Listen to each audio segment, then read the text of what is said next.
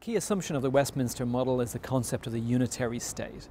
And that concept of unitarity rests very uneasily with the UK's contentious membership of the European Union. This membership is contentious, and it's always been so. Britain joined the then European Economic Community in 1973, and within 2 years, Prime Minister Harold Wilson had renegotiated the terms of membership and put it to a referendum. A very similar tactic has been employed by David Cameron, who has promised a new settlement between the UK and the EU and an in-out referendum before 2017. Britain's membership of the EU is contentious, but has it really changed how power is exercised in this country? It depends how we look at it. If we look at the machinery of policy making, there's been a limited degree of what scholars call Europeanisation in relation to policy making in the UK.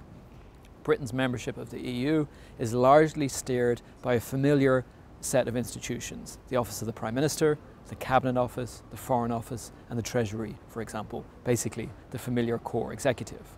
More controversial and more uncertain is the impact of EU membership on legislation.